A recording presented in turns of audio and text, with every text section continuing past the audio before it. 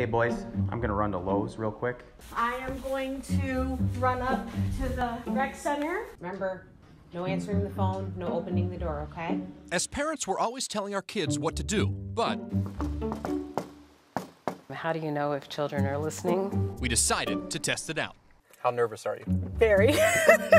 A little bit. I really don't know what they're gonna do. I'm a little nervous because we've gone through this scenario like several times. With parent volunteers watching and their kids left alone, we sent a fake delivery driver followed by a kid to 3 houses to see if the parents' rule about not answering the door sank in or not. I don't think they're gonna answer. Not quite sure.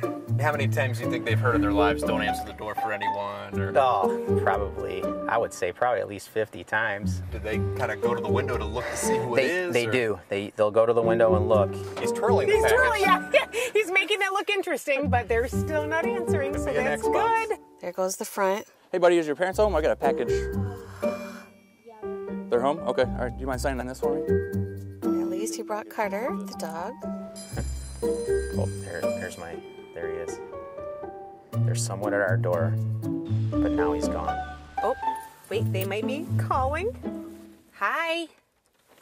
Hi, so there's this guy at our front door, and I'm not going by the front door at all. Your mom has told you at least 100 times, don't answer the door for anyone. What resonated about that? Was it the repetition, or did they walk you through like what could happen if you answered? Yeah, basically.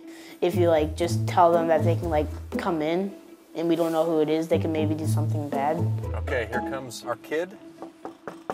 I'm hoping that they're not going to answer the door for the kid. Did you think about answering the door? No. You didn't at all? No. Why not?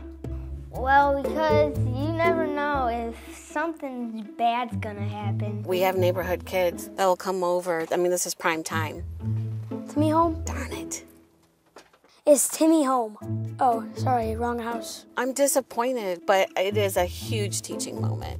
Child psychologists say whether or not a child listens is based on numerous factors, like the development of the child, the relationship with the caretaker, but also Would you say kind of both times it's almost emotion that takes over? Yeah. science can work against you. Judgment, thinking about cause and effect and how these all interplay. Children, specifically in adolescence, cannot play this out because of the prefrontal cortex is not developed yet. So they're making decisions based on emotions.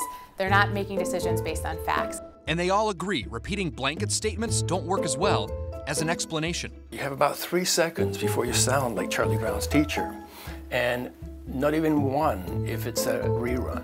Go through the different scenarios that can happen. We really have to work through the problem solving for the child. I think if they gave you a real life scenario, it would seem more realistic to my brain and it'll make me remember that. You think you'd ever do it again? No. Will Ewick, Not when my parents aren't home, no. 3 News.